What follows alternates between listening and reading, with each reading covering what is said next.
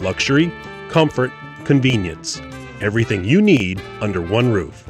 4 Points by Sheridan Tallahassee Downtown. The Florida Current, an online news service smartly covering politics and policy. Subscribe for free daily alerts at thefloridacurrent.com. How schools are graded has been controversial since the system began more than a decade ago. This year is no different. These calculations will focus more closely on student performance. The 130-page bill being considered is needed because the state's switching from the FCAT to yet another to-be-developed test. 25-year classroom veteran Patricia Crutcher drove 5 hours on spring break to tell lawmakers the current test is making her kids physically ill. Another student got so nauseous that I had to get the nurse to take her out of the room.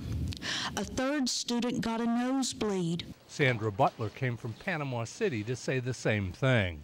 We're all for accountability, but it needs to be the right accountability. You need to go into the classroom and find out exactly what's going on, not the grades because of a one-day test. The bottom line, schools won't be penalized for 1 year as Florida switches standardized tests. I am with Florida PTA.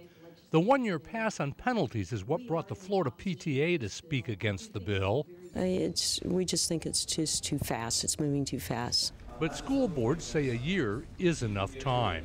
And this would allow us at the local level to establish a baseline next year and not be penalized as the grades go up or down. And while many of the specifics may change as the bill moves on, the one thing it does that won't change is affirm the state's commitment to keep testing students' progress. In Tallahassee, I'm Mike Massalinda reporting.